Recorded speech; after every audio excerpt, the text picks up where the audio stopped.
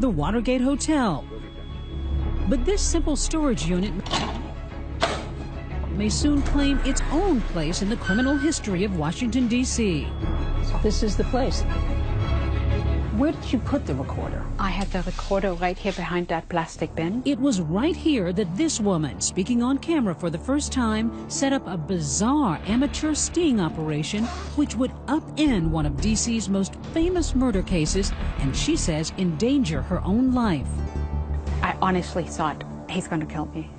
We're talking about the notorious Chandra Levy case. This case had everything. It had power, it had sex, it had the nation's capital, it had a young woman on the rise. And now, because of this woman, the man once convicted of the murder will walk free. Do you regret making those recordings? I had that recorder because my gut instinct told me something was really wrong and something terribly could happen.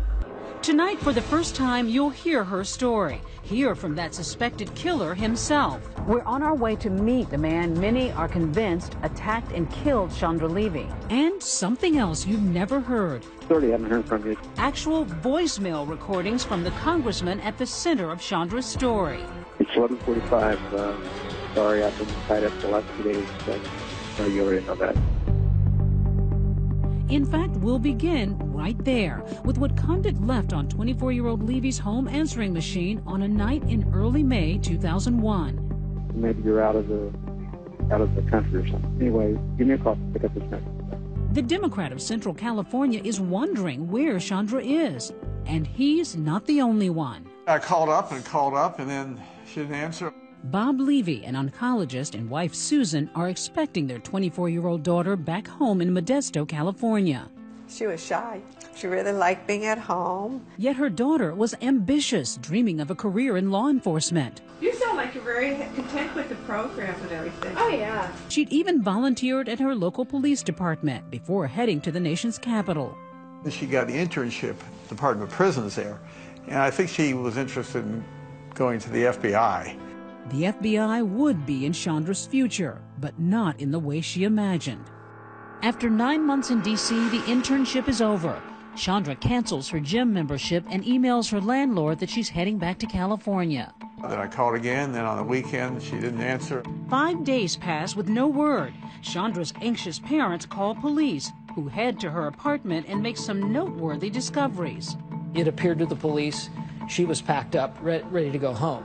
FBI Special Agent Brad Garrett, now an ABC News consultant, worked the Levy case for years. Her driver's license, her credit cards, Her cell phone? and her cell phone were still in the apartment. That's baffling to me and others, because the whole idea is when you're going to leave, you're at least going to take an ID. There were only two things missing: her keys and a ring. A gold ring with her initials CL in diamonds, a college graduation gift from her parents. What are you hearing from the police? Well, they were sort of nonchalant because what can they do? Police do canvass the area, including nearby Rock Creek Park. And Susan Levy begins her own search, looking through her daughter's cell phone bill. I saw this number that was being called many times. I decided to call that number, and it turned out to be Gary Condit, and he answered the phone. And what did you say? And I was kind of surprised, and I said, "Do you know where my daughter is?" And I thought to myself, this is wrong. Come on in and make yourself home in my office, and I'll be back. Give me 10 minutes. Okay, I'll be right back. But why exactly was the congressman, a minister's son and married father of two, calling a young intern to get together? Give me a call. Give me a rundown on kind of what your schedule is. Things are looking pretty good for me today. Anyway, bye. Condit's always maintained he cooperated with police and voluntarily came in for questioning. But former D.C. Chief of Detectives Jack Barrett believes Condit was being coy. He admitted to the detectives that first night that they were dating. We didn't know whether it was a friendly relationship. We didn't know if it was a sexual relationship. He didn't admit that he had a sexual relationship with her. He did not.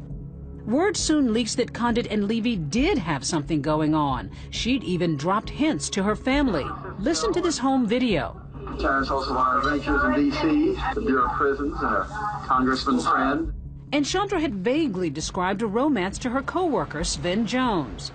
When she spoke of her relationship, she never offered a name. She just said powerful person. Someone who she was in love with, someone who she could see making a life with.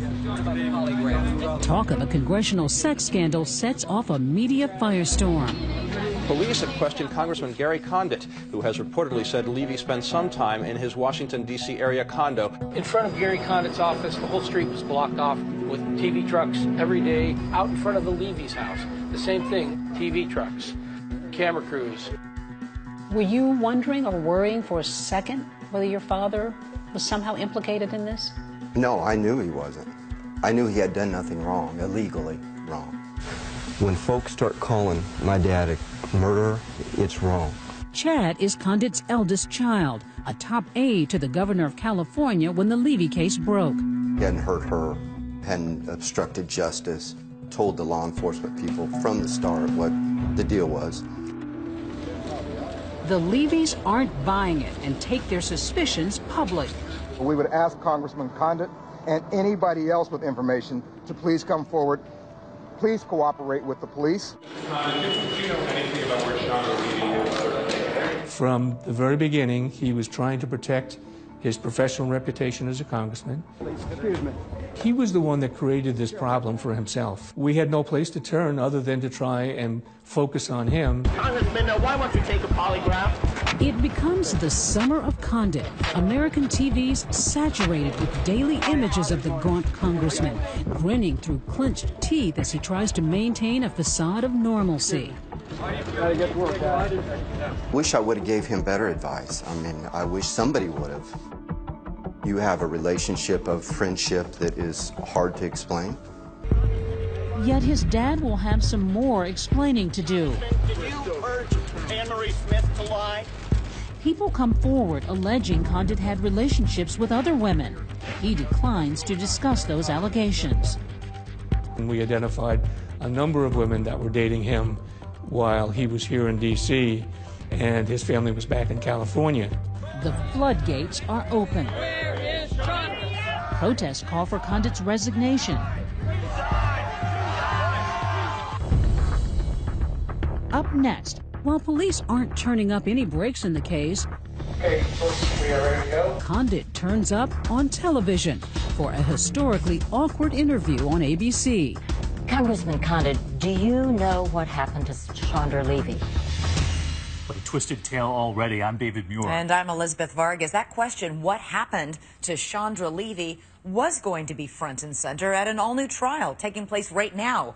But that trial was scuttled because of the stunning new information you're about to hear. An explosive new 7-hour recording that has turned a case that was solved into a mystery all over again. So join us right here tonight as we take you into Rock Creek Park, video never seen before, right from the crime scene. How you doing?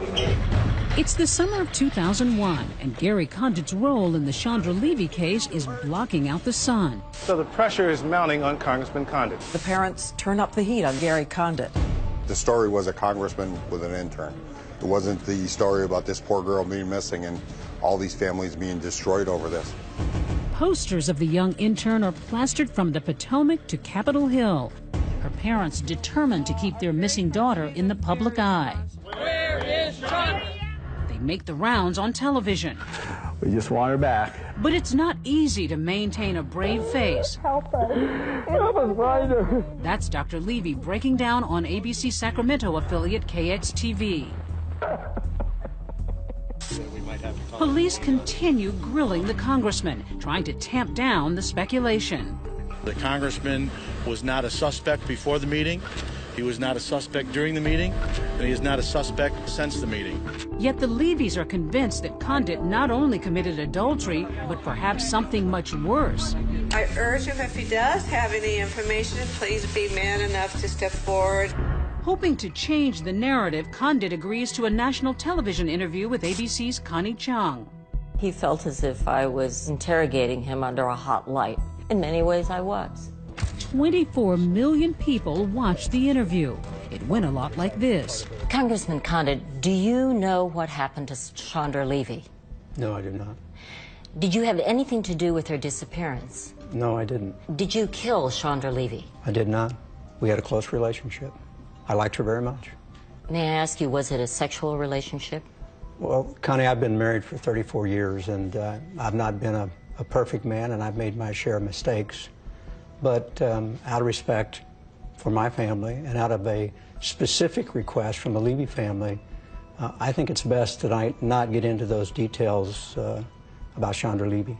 Was that respect for you? I laughed about it because I thought it was so false, phony. It's just his way of weaseling out of it. It was preposterous. You just have to shake your head and say, why would he even agree to do the interview if he's not going to be forthcoming?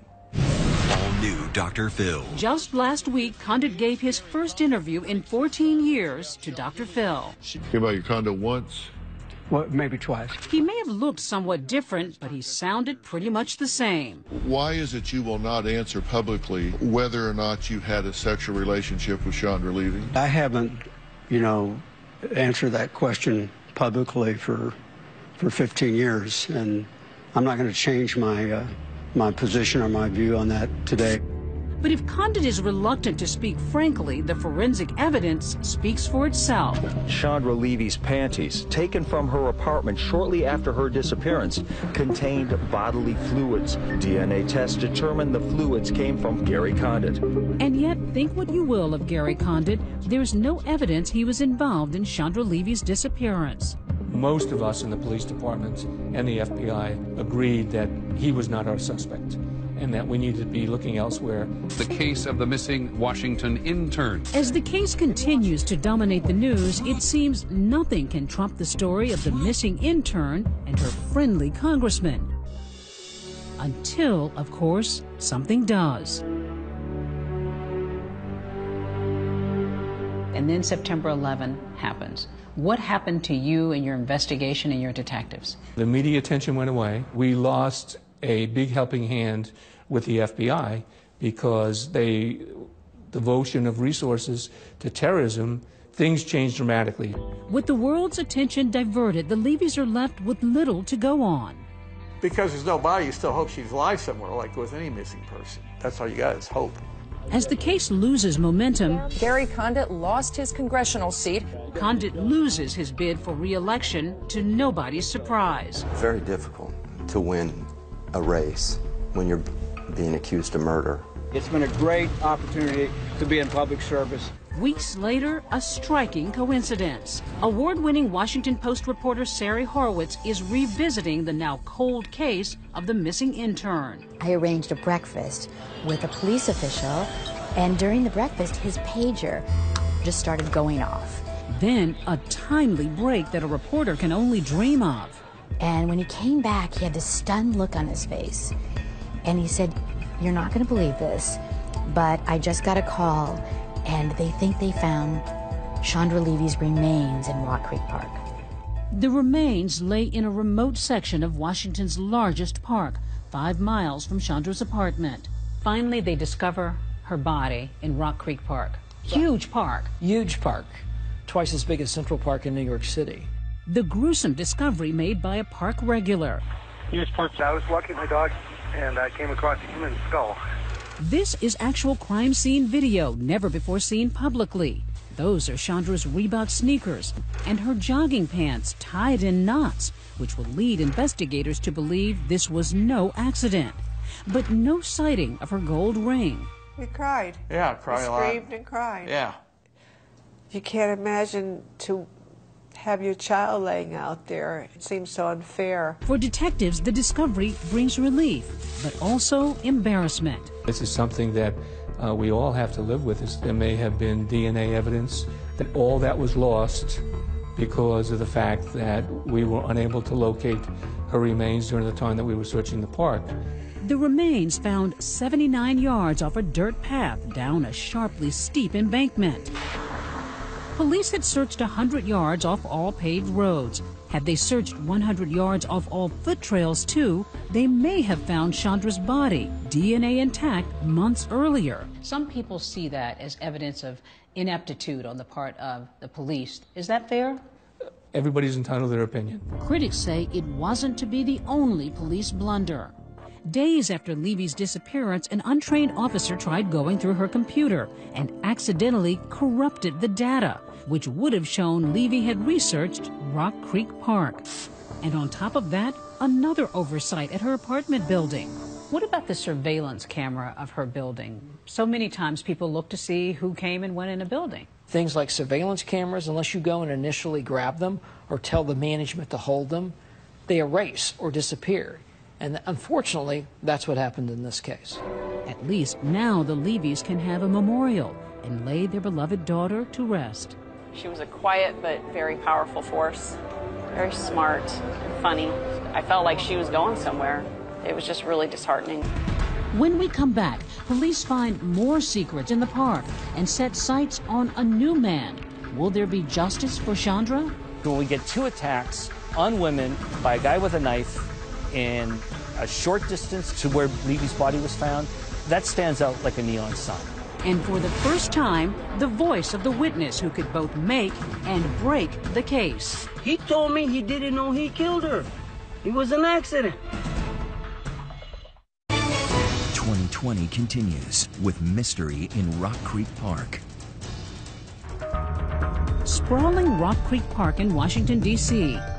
With its 2,000 acres of lush trees, quiet streams, and wildlife, a perfect place for a walk or a crime. Look at how remote this is. It's quiet. There aren't any other witnesses. So this is an ideal spot for a predator to attack somebody. Yeah, this is right off the beaten path. Dr. Kim Rusmo maps murderers. This is the apartment building near DuPont Circle where Chandra Levy lived. This is where Chandra Levy's remains were found. His title, Geographic Profiler. His job, analyzing every location in a crime. I think she followed up the path here, and then she was attacked, and her body was found here. Decoding the patterns that can crack a case. We break a crime down to its constituent parts. So for a murder, we're going to have an encounter, the place where the offender first sees the victim. Then we're going to have the point where he first attacks her. Then we have the actual murder scene itself. Then finally, we have where the body gets disposed of. Rusmo was brought into the Chandra Levy case by the D.C. Metro Police and the FBI after focus shifted away from Congressman Gary Condit. We made it pretty clear to the prosecutors that we didn't think that Condit had anything to do with it. Instead, police gradually retrained their focus on this man who'd been arrested for attacking 2 female joggers in the park just 2 months after Chandra's disappearance. Not enough attention was being paid to a suspect who was hiding in plain sight. Both attacks occurred in similar park locations. Same sort of path, same sort of slope. This is probably even steeper, same sort of isolation. Both women fought off their assailant and survived. The first female jogger, the one who was attacked about 700 yards from where Levy's body was found, said she saw Gwandike in the Pierce Mill parking lot. And if you look at where Chandra Levy lived, the logical route would have taken her right through the Pierce Mill parking lot. So who's the predator in the park? His name? Ingmar Gwandike, a 19-year-old undocumented construction worker from El Salvador. He had alcohol problems, he had cocaine problems. Sari Horowitz and her Washington Post colleague Scott Hyam published an explosive series of articles questioning why the Metro PD hadn't pursued Gwandike harder in the Levy case, given his disturbing M.O. He would sit at a park bench and he saw a certain type of female that something inside of him would compel him to give chase. He would sprint up behind them, grab them around the neck, and pull them off the trail. I'd seen an article in the Washington Post that talked about this guy called Gwandike who attacked 2 women in the park. The microgeography was identical. So I was curious, how had they dismissed him? Why would somebody who attacked a woman and possibly even killed her come back to the same area and attack 2 more women right after that? Because it worked for him. Gwandike's hit with a 10-year sentence for the attacks. But now, after those scathing Washington Post articles, police look at the Levy case with fresh eyes, zeroing in on Gwandike's activity around the time Chandra vanished. We know he didn't go to work on May the 1st. We know that he had marks on his face following the disappearance of Levy that he gave inconsistent explanations for. But you can only solve a crime through a confession, physical evidence, or a witness. But there's nothing to actually tie him to Chandra Levy. Unfortunately, One of the best means of finding physical evidence from the body had been lost because of its decomposition. But all is not lost. Coming up, police find something. Make that someone who they say will finally connect Wandike to Chandra Levy. The arrestee is Ingmar Wandike. And still to come, what role does this woman, an extra from House of Cards, and her secret 7-hour recording have to do with the case? I feel like I'm in the House of Cards.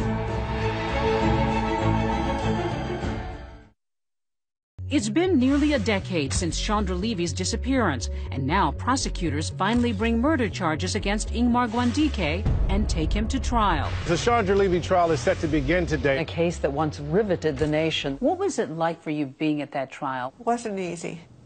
Cameras aren't allowed in the courtroom, but the emotional testimony from 2 female joggers who survived Wandike's attacks take the gallery's breath away. It's almost like Chandra is testifying through these women on the witness stand.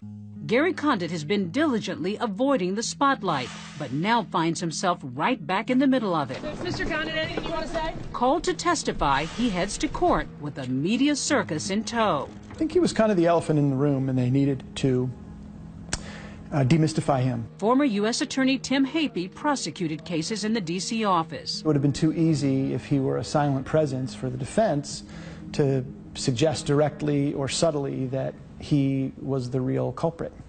A Condit sighting always makes headlines, but now prosecutors are hanging their case on a secret weapon. Today's one of the prosecution's star witnesses. Meet Armando Morales, a California gangster with a record and tattoo to prove it. That paw print marks him as a member of the Fresno Bulldogs, a gang notorious enough to merit a documentary on the History Channel. Here's Morales' cameo. A bulldog named Armando Mousy Morales. Back in 2006, Morales and Wandike were sharing a federal prison cell for separate crimes. Now, on the stand, Morales makes a stunning allegation. Wandike made a detailed confession to the Levy murder. Juror Cherie Bacon. His testimony was convincing. He knew certain things.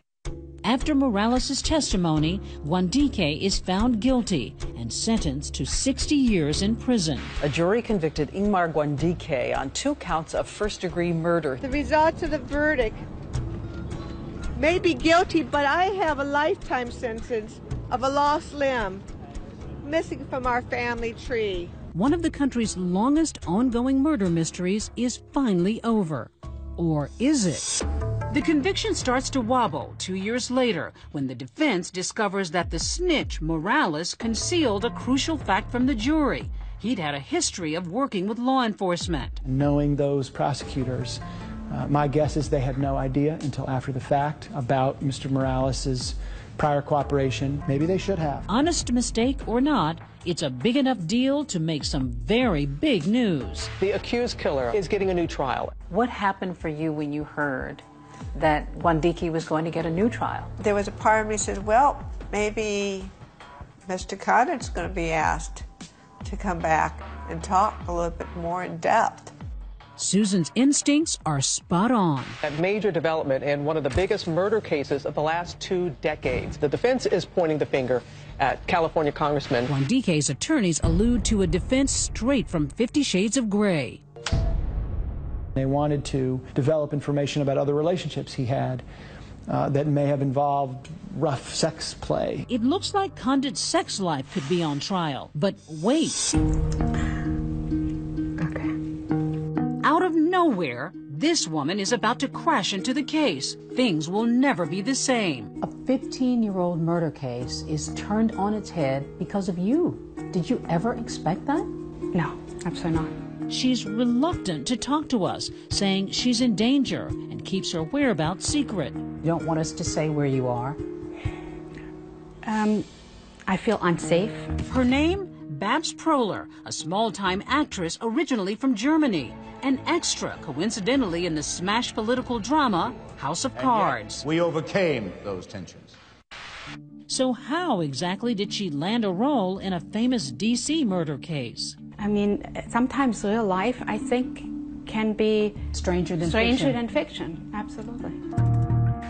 Her strange tale begins this past July in Annapolis, Maryland. Babs is going through rough times and staying for a while at this country inn and suite. During her stay, she crosses paths with a mysterious middle-aged man who calls himself Phoenix. He was very kind. He was very friendly. He seemed like a very personal, nice guy. Was there a spark going on here? No, there was no spark. But they grow closer and a friendship ensues. Phoenix even babysits Babs' golden retriever, Buddy, while she's out of town. That's him with Buddy, and Buddy actually has a paw up there on him. But don't let those sweet selfies fool you. Phoenix has a paw of his own, that tattoo marking him as a former gangster from the Fresno Bulldogs. He is, in fact, the same snitch who testified so convincingly at the Chandra Levy trial, Armando Morales. His face changed completely. It went from this gentle, kind, caring guy into a look that almost scared me a little. Trusting his new friend, Morales reveals he's just done 20 years in prison. I said, 20 years? You must have almost killed someone to be in for 20 years. And his answer was, I wish it would have only been one person. So what's he doing here? Morales explains he's the key witness in the upcoming retrial of Ingmar Guandike. While preparing to testify, the government has put him up in the hotel with a cell phone, a room key, and some cash, and strict orders not to blow his cover. What did you think? I was intrigued of his involvement, what he knew. She's intrigued enough to continue the odd friendship, but also scared that the criminal could hurt her or those close to her. So she makes a fateful decision. Babs says that for her own protection, she begins recording her conversations with Morales in the hotel, in the car, even in this storage locker where he's helping her organize her things. This is where you recorded it all, mostly. I did. Next, those secret recordings that will rock the Levy case and get a convicted killer out of prison. Let's go in there. He told me he didn't know he killed her. What started as a circus ended as a circus. A row of storage units near Annapolis, Maryland. Isolated, a little spooky. Maybe not the first place you'd pick to secretly record a career criminal. But then again, you're not Babs Proler. So this is the storage facility, and this is the unit that I worked with Armando. And you had your recorder on you when you were in here? I did. I put it actually right here on the shelf. Do you see yourself as some kind of an investigator? Is that what you're out to do? Are you out to get the attention? No, I didn't want to have my name really involved. It wasn't supposed to be exposed at all. I only started taping because I truly was afraid. 2020 has obtained 7 hours of conversations between Babs and her new friend Armando Morales. I got 22-year sentence for gang racketeering. The prison snitch so crucial to the Chandra Levy investigation. I feel like I'm back on TV, like an episode of House of Cards, you know? Funny.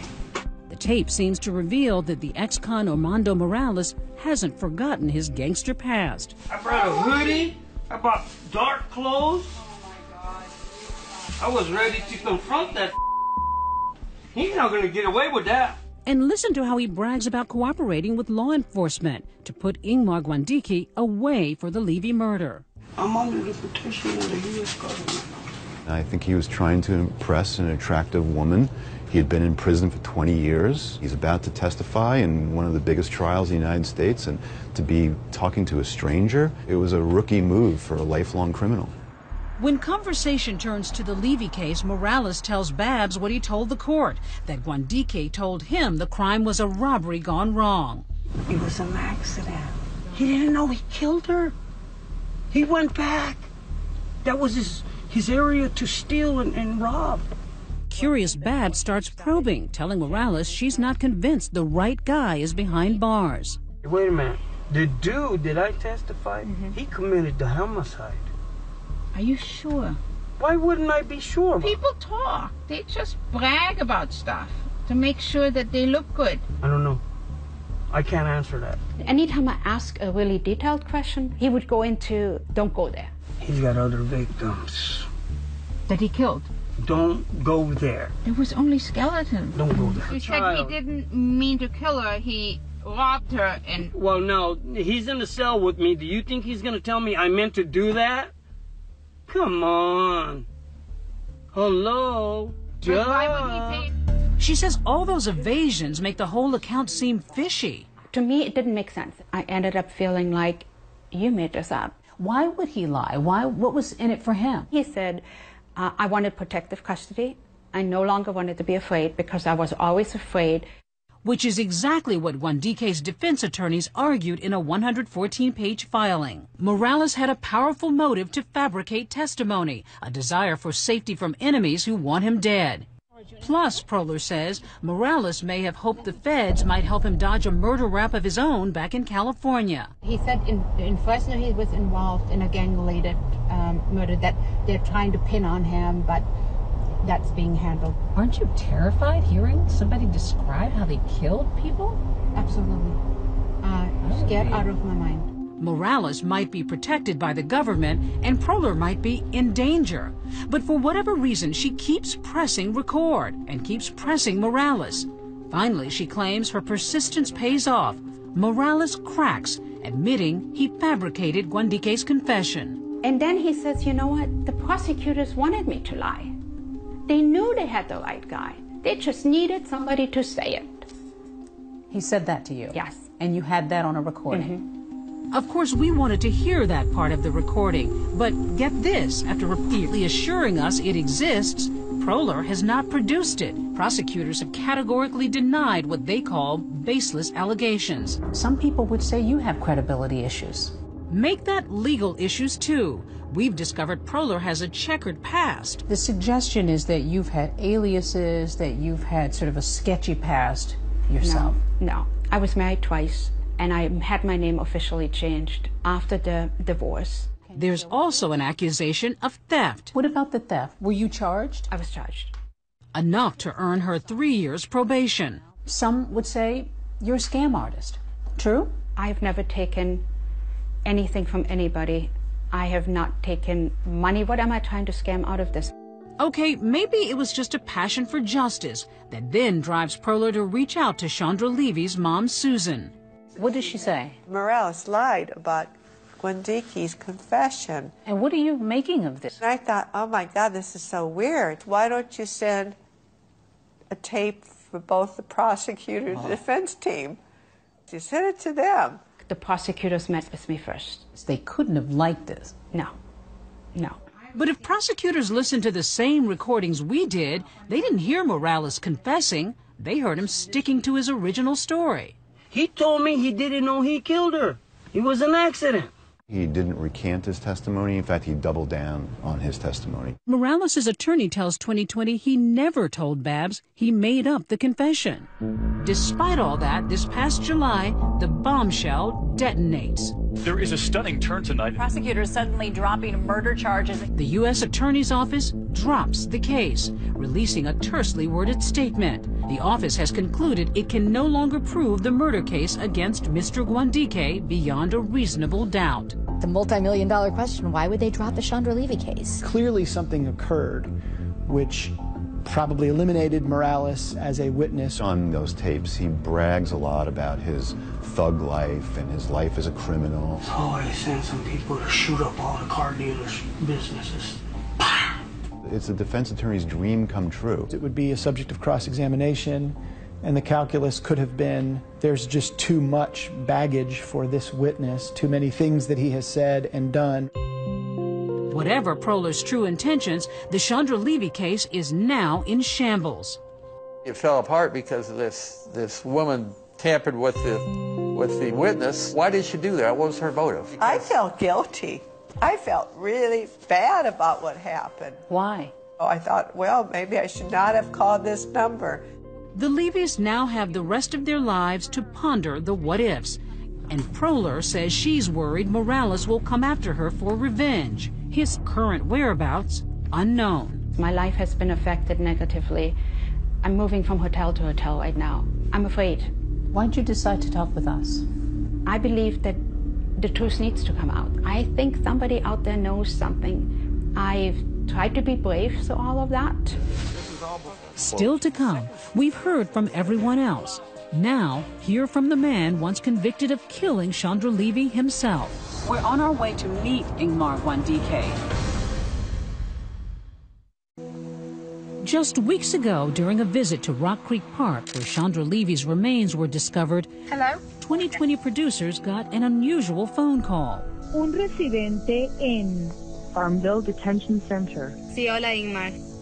The undocumented immigrant, recently freed from a 60-year sentence for the murder of Chandra Levy, sits in an immigration detention facility, awaiting deportation, and now has agreed to speak only with 2020. Hello, Ingmar?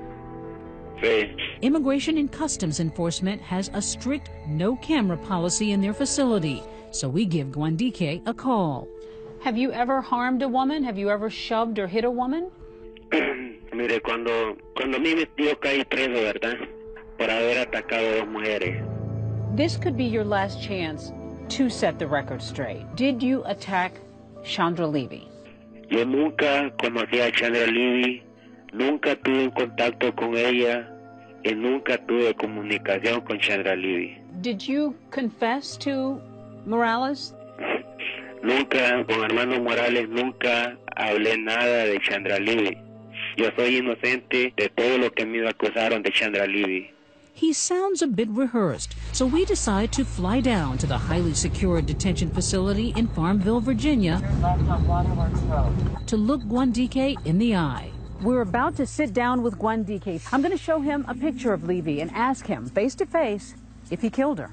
Inside, he continues to maintain his innocence, saying he's found salvation for his previous crimes.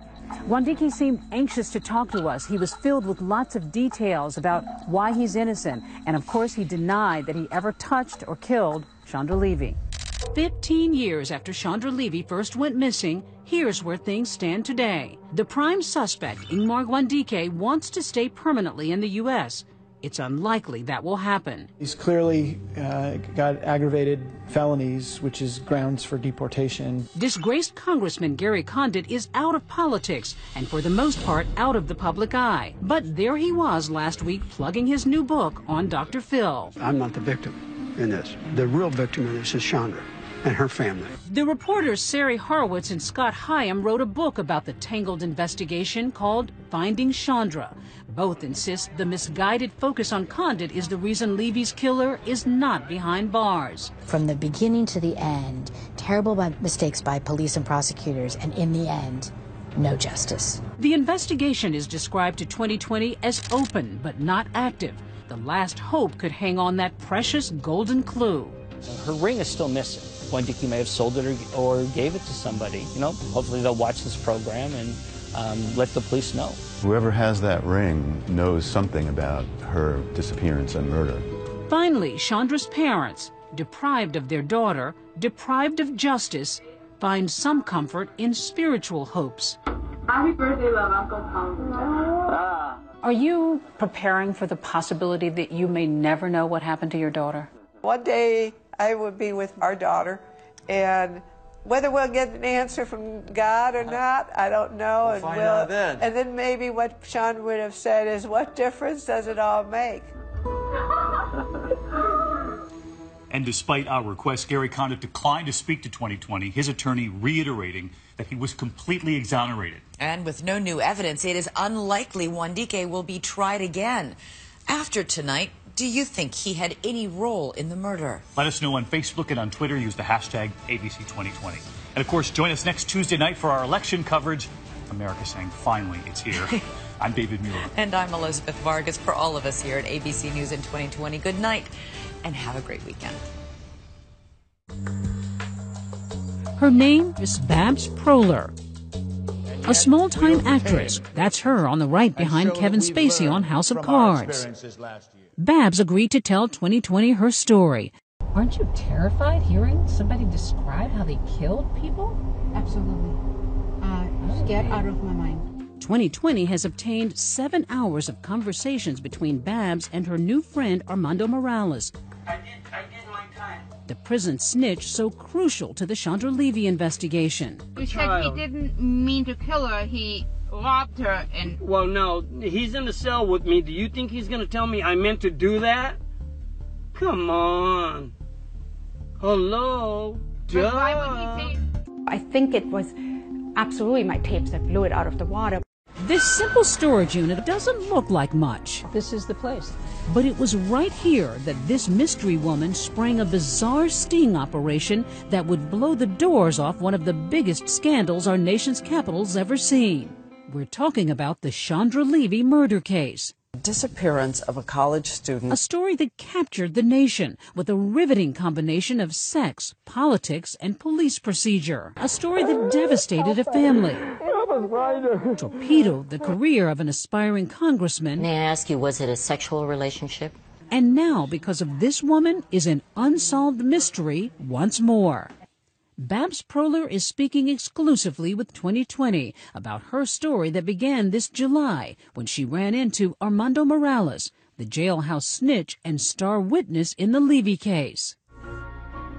Where did you put the recorder? I had the recorder right here behind that plastic bin. What did you think? I was intrigued of his involvement, what he knew. The dude that I testified, he committed the homicide. Are you sure? Why wouldn't I be sure? People talk. They just brag about stuff to make sure that they look good. I don't know. I can't answer that. The light went off in your head. Yeah, to me it didn't make sense. And I ended up feeling like, you made this up.